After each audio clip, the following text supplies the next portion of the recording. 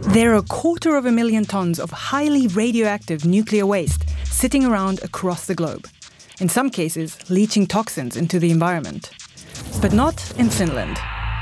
The Finns, as the only country in the world, are building a permanent storage site for high-level nuclear waste, just 3 hours away from the capital Helsinki, in the municipality called Eurajoki, which already houses a nuclear power plant.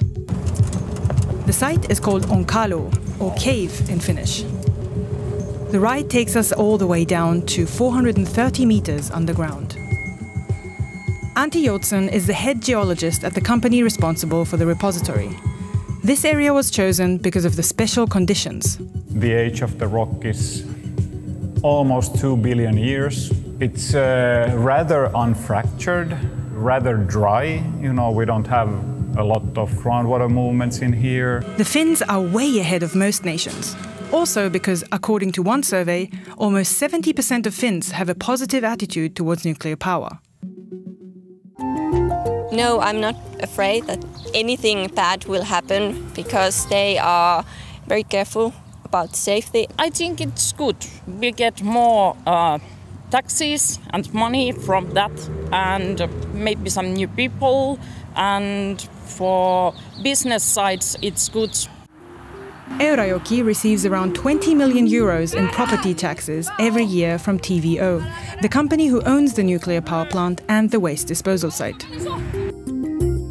The municipal centre, with only a couple of thousand inhabitants, has its own healthcare centre, nursing home, library and multiple sports facilities, and is building another sports centre for 9 million euros.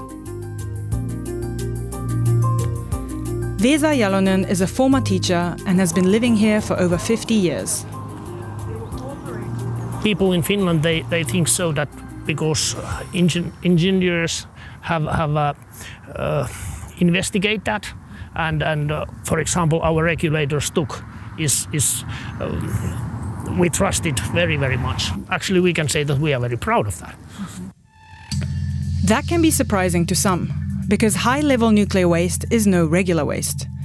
It consists mostly of spent nuclear fuel rods and can stay radioactive for hundreds of thousands of years. To prevent radioactivity from the rods from leaking in the meantime, it needs to be encased properly. In Finland, the spent fuel rods are sealed into 5 centimeter thick and around 5 meter high copper canisters, which are then put into holes over 400 meters underground. The hole is filled up with bentonite clay, which can absorb groundwater that might seep in and corrode the copper canister. Finally, the tunnel is backfilled with the same material and sealed with a 6 meter thick concrete slab.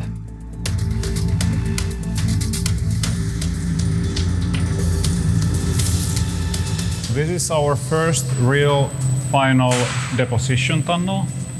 It's 350 meters long, and we can fit around 40 capsules in this tunnel. There is debate over how fast the copper canisters could corrode. But the Finnish Nuclear Safety Authority says that it won't pose a significant risk, and that the canister is just one protective layer of many. We have designed the concept to be so robust that if we have carried out kind of false estimations or underestimated some of the processes that might take place here in the repository, that's why we have the safety margins in our concept. The storage site will be gradually expanded and filled for about a century, to a total length of 50 kilometers. But then it will be sealed permanently, not to be touched again. Other Europeans have protested the permanent storage of high-level nuclear waste in their communities. Why not here? There has been a kind of a mutual consensus that we need to take care of the wastes, not to leave them to the future generations. That may be why the Finns will soon be the first in the world to permanently store high-level nuclear waste.